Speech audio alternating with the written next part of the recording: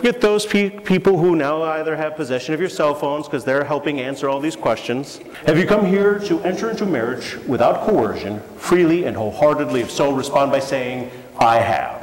I have. I promise to be faithful to you in good times and in bad. In sickness and in health. In sickness and in health. To love you and to honor you. To love you and to honor you. All the days of my life. All the days of my life. I, Alicia, take you, David, to be my husband. I, Alicia, take you, David, to be my husband. I promise to be faithful to you in good times and in bad. I promise to be faithful to you in good times and in bad. In sickness and in health. In sickness and in health. To love you and to honor you. To love you and to honor you. All the days of my life. All the days of my life. What God joins together, let no one put asunder. Let us bless the Lord by welcoming this new couple with our applause, and you may exchange a sign of affection.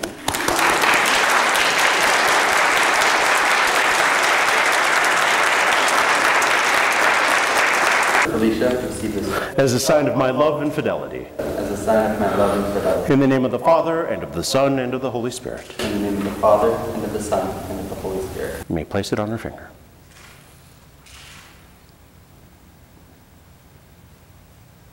She can help if he needs. David, receive this ring.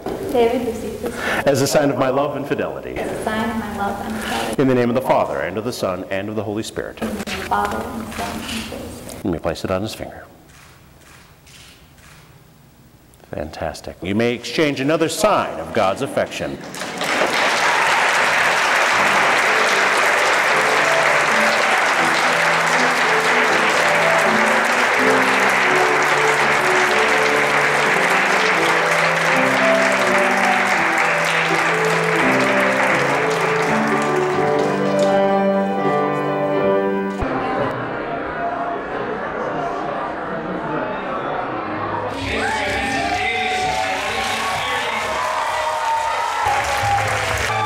Mr. and Mrs. Burley.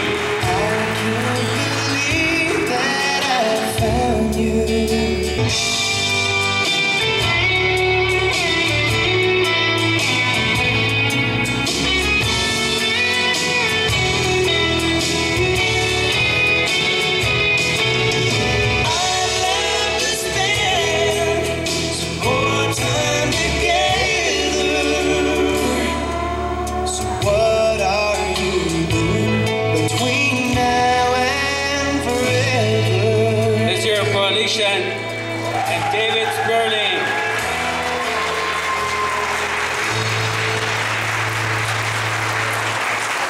David, I have no wholesome, lifelong nickname for you other than that my whole family calls you Alicia's Prince Charming.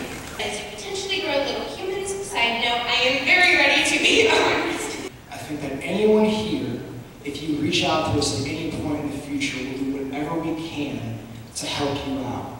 To the newlyweds. Cheers! Oh, with all that I've done wrong, I must have done something right. She asked me what I'm thinking.